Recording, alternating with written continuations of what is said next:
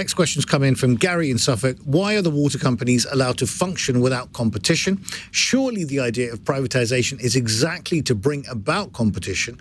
The UK water companies are taking us for fools, milking customers to pay shareholders and the boardroom vast sums of money whilst avoiding at all costs any investment. It's a national scandal and should be stopped. Just to give you a little bit of background here, water companies are asking customers to potentially, well, they're saying that they might increase bills by up to 40% to fund the cost of repairs to sewers in order to end the dumping of sewage in our rivers and seas. Meanwhile, Thames Water could be about to collapse, so we read in the papers anyway, because of the scale of its debts. Peter Hitchens.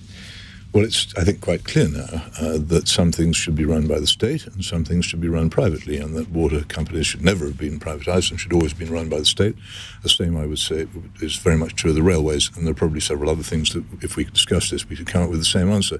I think the case for general privatisation, the dogma of privatisation, has been destroyed in the past 20 years, and the water companies and what's happened to them is probably the strongest example of that argument and the best experience we shall have. It has to be done. It's going to be very expensive. The damage that's been done by these privatisations will have to be reversed by them being taken again into proper, efficient, thoughtful state ownership of the kind that I say that British Rail exemplified before it was torn to pieces by a mad, dogmatic experiment. Andrew.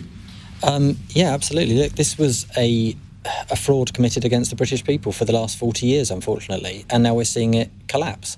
The water companies hiked prices 40% after privatisation. They failed to invest in the infrastructure that they got on the cheap. They sold off some of the assets, the reservoirs for housing development and so on, which is why we haven't got the capacity now to expand as the population's grown. And they've loaded the companies with debts. They've basically asset stripped the companies.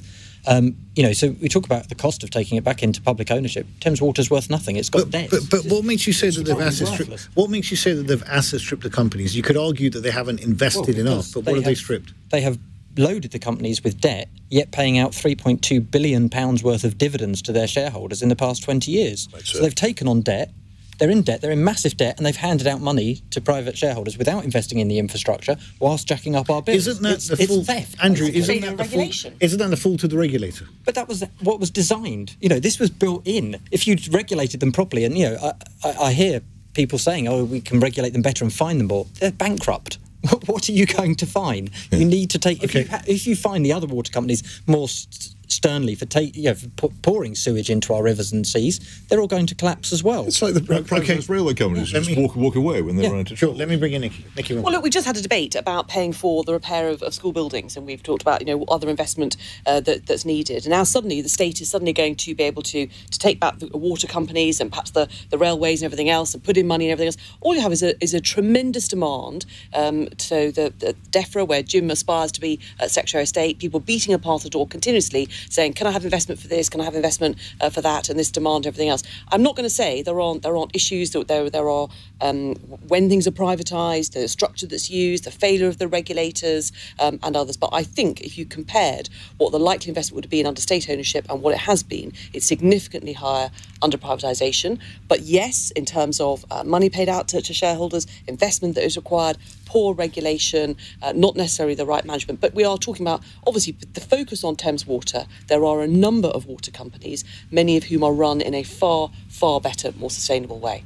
Do you not think that one of the fundamental planks of a Tory government, though, is to allow a return to shareholders? I mean, what is a reasonable return? Because obviously, if you're going to attract investment into the sector, you're going to have to allow shareholders to earn some level of return. Well, but that's for the whole point about, if you believe in capitalism, if you believe in companies, the board has to decide that in terms of what the money you keep in the company for future investment and what is it you pay out to the shareholders to encourage them to carry on to it's not capitalism, is it, though? Because it's a natural monopoly. Exactly. I can't have another water pipe put into my... That's where regulation comes in. Well, that's, you could then say, well, actually, you should follow the electricity model, where actually we do have a choice about which electricity companies we're going to go to. That's been a notable success as well, hasn't it? But this is more the infrastructure. Well, this is about infrastructure and investment. Jim?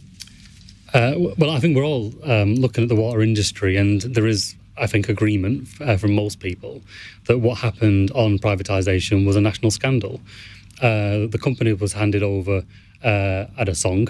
They were handed over with no debt whatsoever. And with plenty of assets. And what we've seen is, as Andrew has said, those assets have been stripped away. We've now at debt levels of £60 billion. At the same time, dividends of £72 billion has gone out. The money was not in the system. It's essentially been taken with one hand and piled on with debt in the other. Now, the question comes, well, given where we are, so if there's an agreement that we shouldn't have done it in the first place, well, I'm afraid that is not the world we're in today. The world we're in today is that we have a privatised water industry in England, and of course it's not for profit in Wales, but in England, and we have to reconcile some of that. And it's complicated. I'm not saying that as an excuse, but it's a reality that there are significant pension fund holders who are investors in water in England. For instance, there are 4 million UK pension fund holders who are investors, including the Mine Workers Pension Scheme, the University Superannuation Scheme, the BT Scheme, the Tesco Employee Scheme, of people who've invested to get a decent pension into old age. There are also some people who took on privatisation, share options as employees of water companies, of workers.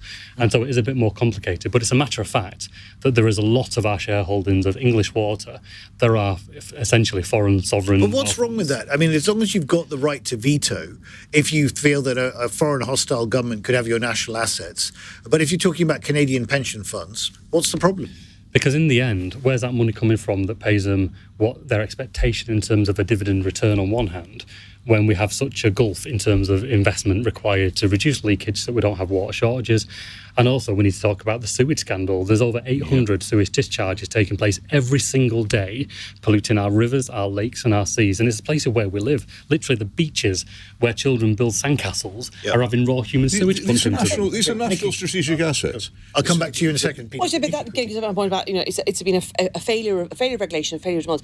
There are other industries where the regulator makes it very clear how they expect that industry to perform, to behave, to look after the assets and the level of return to shareholders. We saw at the beginning of the pandemic, for example, where the Bank of England stepped in and said the banks are not going to pay out dividends to shareholders. They're going to do the right thing by their customers. And I think you'd argue that by and large that's what happened. But that's basically Labour's plan. So Peter, you wanted to Nicky, remind me when it was that the water industry was privatised? 1980s.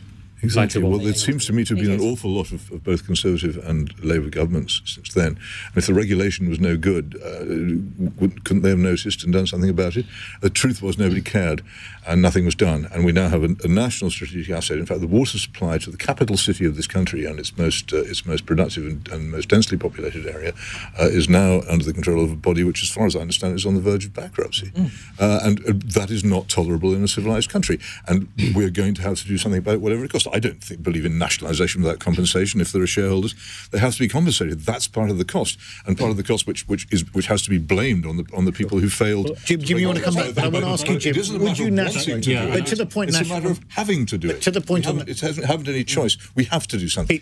But to the point on nationalisation, would Labour government nationalise? And this is a point. I mean, I can very easily make a case for nationalisation, but I think as a point of principle, when it comes, Peter, to your point about compensation for shareholders, as a point of principle, as a working person paying my tax, I don't want to pay twice. I don't want to pay into the system that's taken £72 billion out of the system and then pay them again for walking away when the investment's needed to put it right. They've taken the money, and through regulation and government, they should be made to put it right. Now, if they decide to walk away, then that's for them, but we should not be paying them twice. Okay, so the people responsible have walked away already. Okay, so you made it clear you're not. You heard it here first on Cross Question. Jim McMahon is saying bill payers will not pay twice under Labour government for a not going to nationalise the water. The shareholders will be made to put it right.